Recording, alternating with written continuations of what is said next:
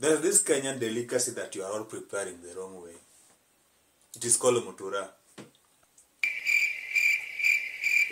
I mean, the other day I was scrolling random photos on Facebook. Then I saw a very clean photo of Mtura. It kept me wondering, who does that? Mtura lazima ikuwe na uchafu kidogo. I mean, if I come to your place, then I cannot see flies and some smoke. I'm not buying from you, Mr. Kimani. Yeah!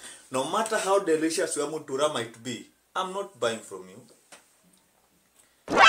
I mean, I should see some white coat that is almost turning brown or black. It should be dirty, so that I know that there is some element of unhygienic conditions there. Why should I buy from you if you prepare Mtura the clean way? How will I know it is authentic? Are you playing? And I believe the people who are bringing this trend are this Lake Queen. Sister Veronica, if you believe you love hygienic condition, go and look for the line of work. Try working at a pharmacy. But Mtura, this is 2024. Let us respect ourselves.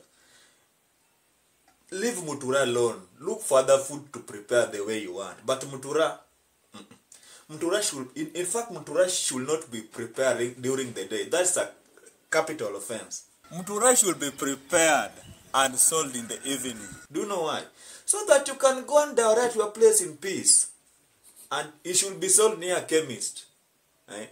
So that you can take some drugs for your stomach ailment. Because in the next few hours, you are going to sing reggae in the toilet. And I mean serious reggae.